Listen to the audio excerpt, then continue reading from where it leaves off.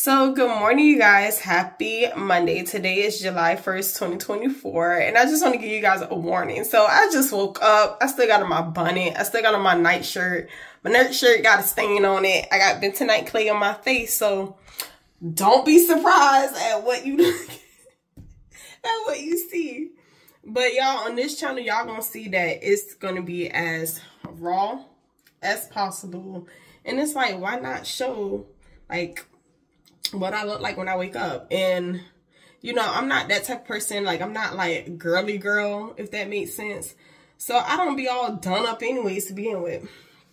But anyways, you guys, how are you? Happy Monday.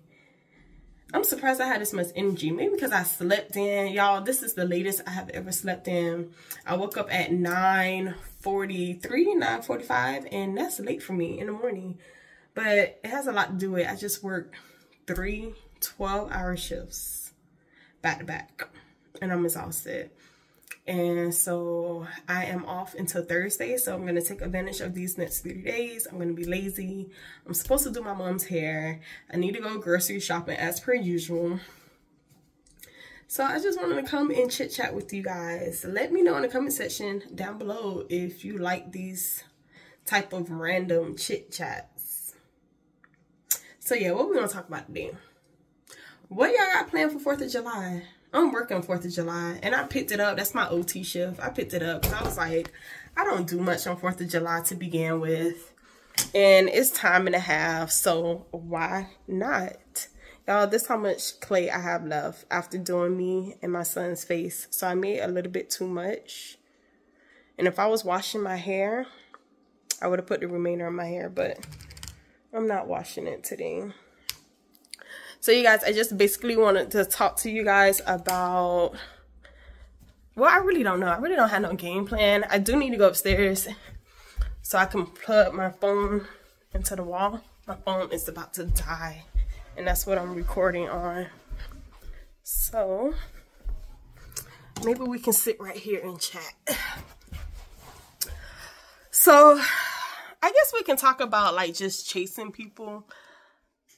I look, oh my gosh, it is what it is, but, it's starting to tighten. See, it's starting to dry, but, I guess we can talk about, like, chasing people, you know, like, I feel like I give the best advice, but I don't follow my own advice, which is, like, crazy and something I need to work on. But I am the way I am. A lot of it has to do with my childhood and growing up.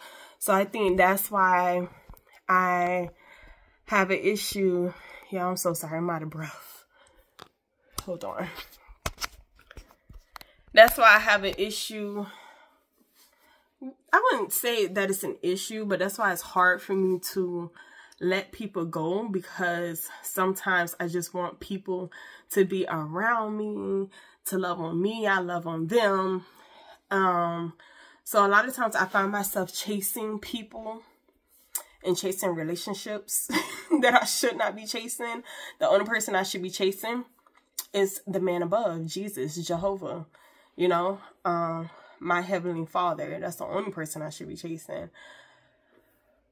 But I found myself recently, like, my husband is a family man, and I'm all about family too, but it's hard for me to let my guard down.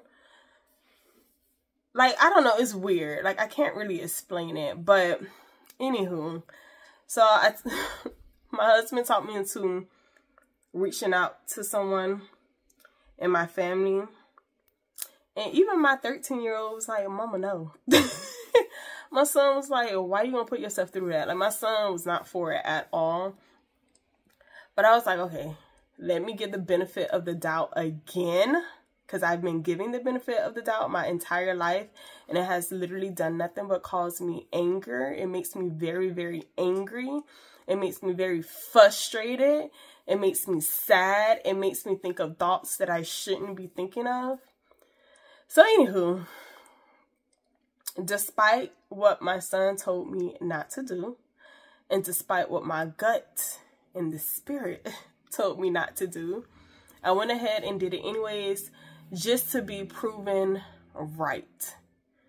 Like with this person, I'm like, damn, like, can you prove me wrong for once in my life? Prove me wrong. Like, I want you to prove me wrong, but you keep proving me right. So this person proved me right once again. This person is not going to change. This person hasn't changed. And it's like, why am I continuously chasing a person that doesn't care if I'm dead or alive, doesn't care about my kids, they don't care about my well-being, they don't care about the well-being of my kids.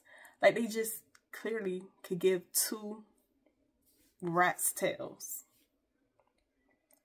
So I was like, you know what, let me just stop, because without this person in my life, honestly, my life is happier, it's easier, it's not so confusing.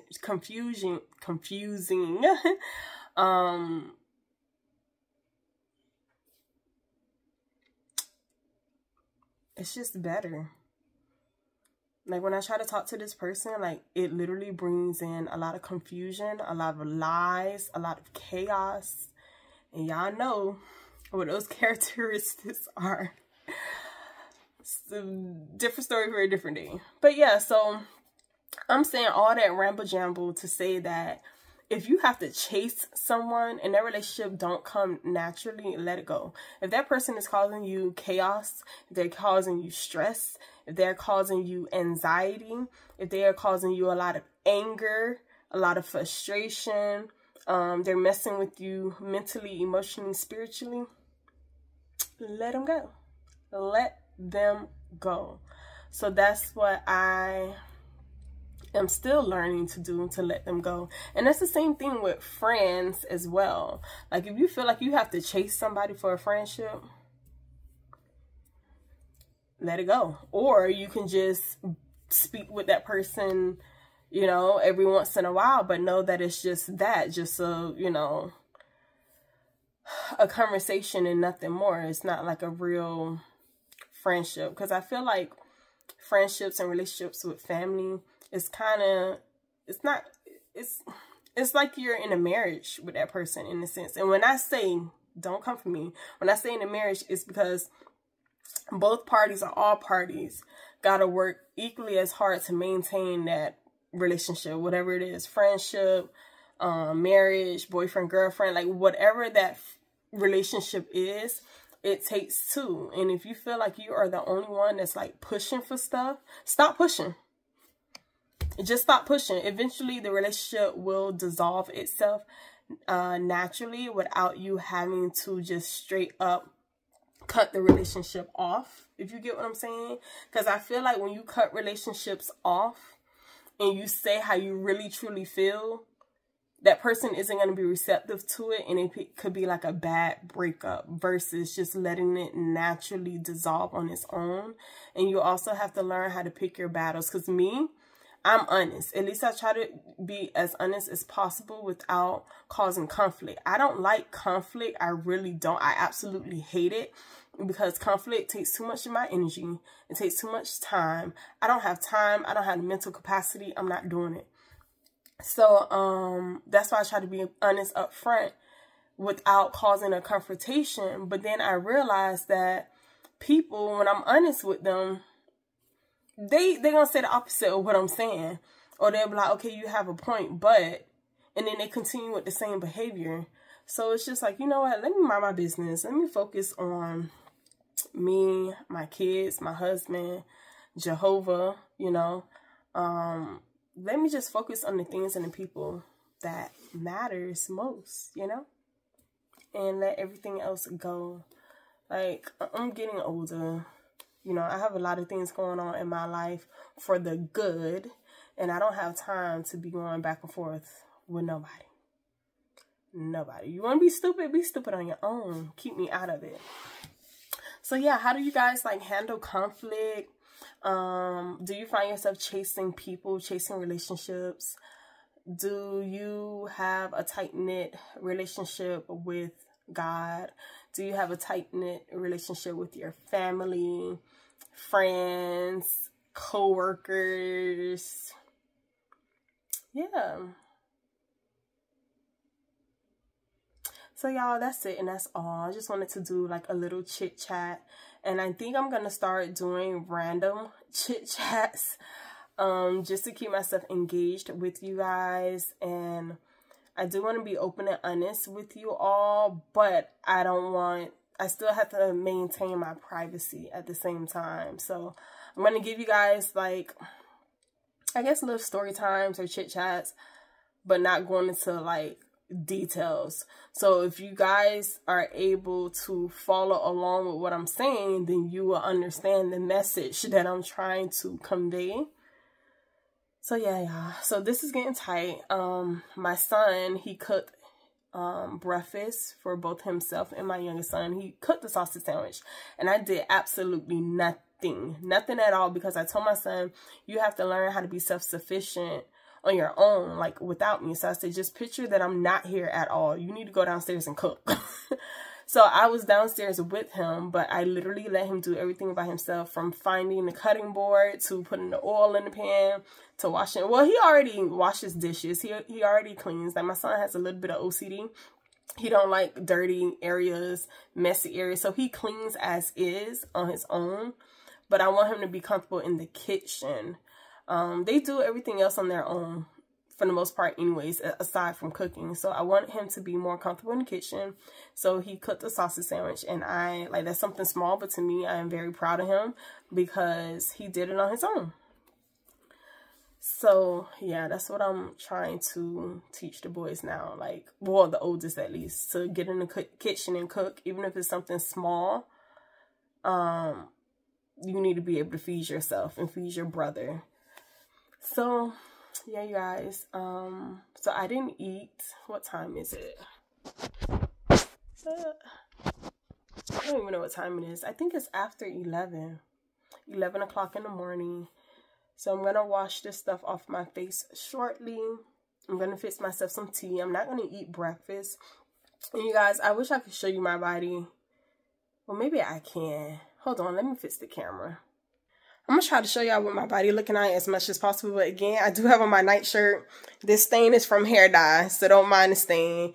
So I have clearly been losing, I guess, body mass, because the scale is pretty much staying the same numbers. But I know that I have lost weight or body mass because my scrub pants, I was at work the last 2 days, and I was able to fit my scrub pants, and now I have to tie it like extra tight in order to get my pants to stay up because they kept falling down. So let me show y'all what I'm looking like right now. So this is my body, and y'all, haven't been eating as much. This is my stomach. It's not as bloated as it normally is. I was trying to show y'all, wait, hold on. Yeah, so this is what I'm looking like.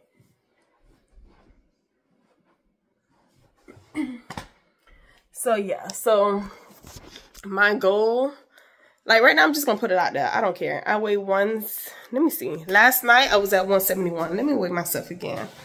And my goal is to get to, I want to get back down to 145.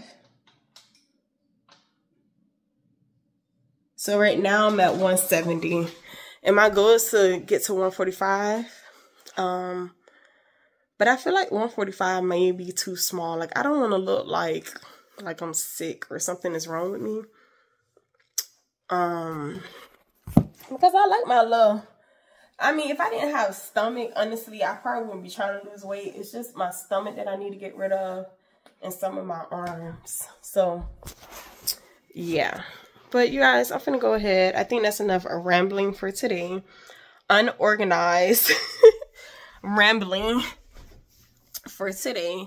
So I'm gonna go ahead and wash this stuff off my face. I'm gonna go have my tea.